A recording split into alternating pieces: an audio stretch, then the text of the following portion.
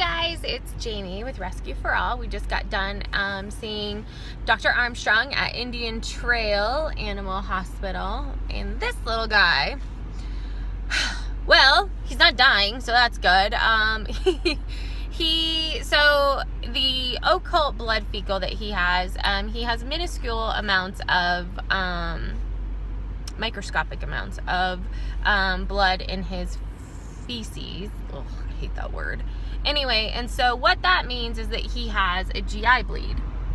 See, and GI bleed is not good because that's an indication that there's something, some sort of ulcer possibly. There could be a whole multitude of things that are going on in there. So what we're gonna do is he's actually read through some information from the histopathology report from when they originally did his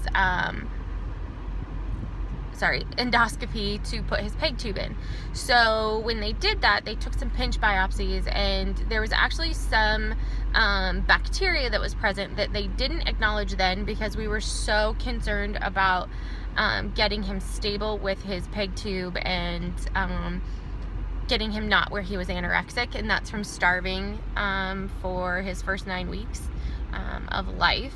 And well, it was a little further than that. Anyway, so he's going to call down, Dr. Armstrong is going to call down to WSU and then talk with his internist there, as well as the other doctor that did his actual megaesophagus information.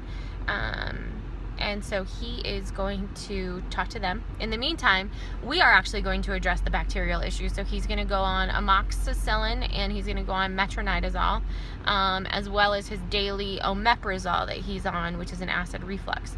So the metronidazole and the amoxicillin will hopefully be able to take care of, best case scenario, what we're hoping is that those two things will then resolve the bacterial issue, and we're really hoping that that is what is the source of his GI bleed.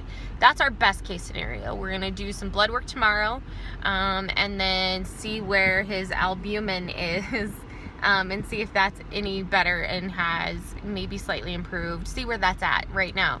So we'll get that done, and then it's kind of a sit and wait type of informational kind of thing. So we'll do that. He's fine. He's running around. He's still crazy wild man Jack, as always.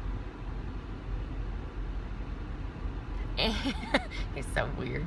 So we're gonna, he's fine for all intents and purposes. So we're gonna just kind of take it day by day.